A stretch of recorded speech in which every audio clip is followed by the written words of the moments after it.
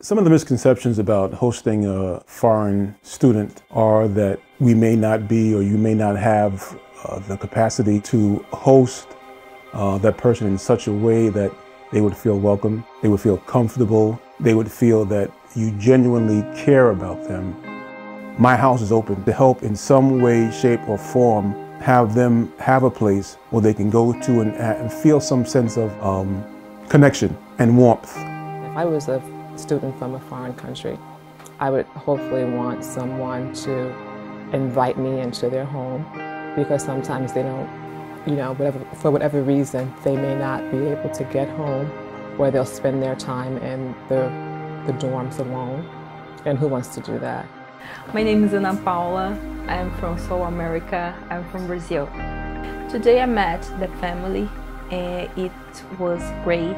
I had a special lunch, with everybody. It was amazing with me, so warm, so polite, and I really enjoyed.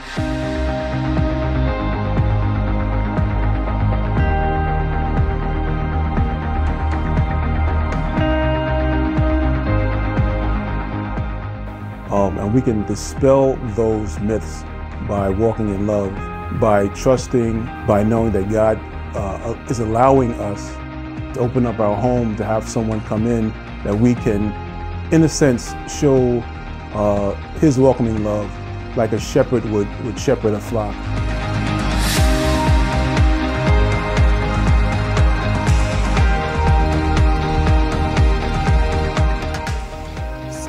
I just think I'm a family person, and I like people, and I would like to travel. And sometimes you can't travel, so the best way to learn about other countries is to have a foreign student come in and share their country and what they do and how they live.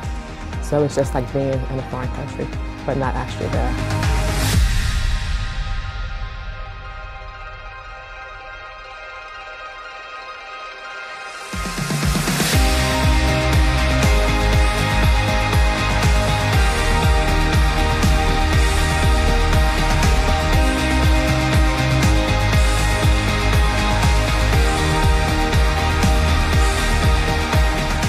It has been good. It's like I have a family again. It was just a perfect moment. I think now I am really much better than in the beginning, because I had a kind of homesick. It was really special.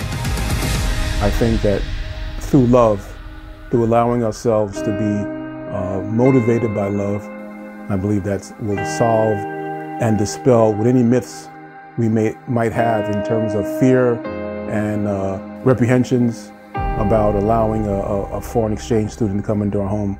Love will conquer all of that.